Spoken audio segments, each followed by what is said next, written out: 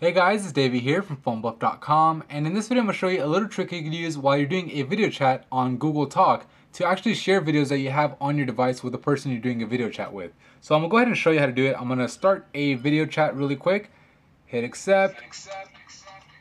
I'm going to hit the mute buttons really quick on these phones because otherwise it'll annoy the heck out of me.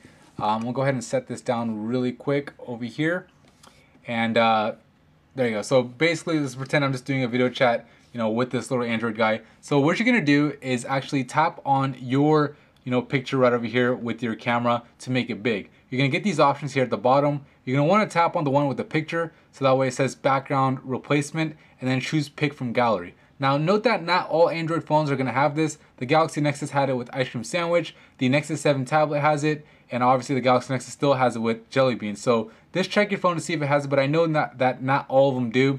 Anyway, if you have it, hit pick from gallery and then choose a picture. So I'm just going to choose this little video right over here, and the way you do it is basically pretty simple. Just cover the front facing camera with your thumb. Make sure you hold it nice and steady because it needs a steady background, otherwise it's going to use the background video function to make it look like you're on top of it. But anyway, you can see I'm sharing this video with hypothetically the Android guy that I'm video chatting with. So if I wanted to record myself or show my face again, I can just take my finger off the camera and back to regular video chat, go back and press like that. So right now it looks kind of weird because I have those high powered lights on. Oh, I think the video ended, but I have those high powered lights on, so it doesn't work as good as it does in regular situations, but definitely something that's really cool. I've used it with people out of state, showing them funny videos or interesting videos while I'm doing a video chat with them. It's just a great way to do it instead of having to actually email the video over. A lot of times the videos are too large and it doesn't really fit in the context of the conversation. Anyway,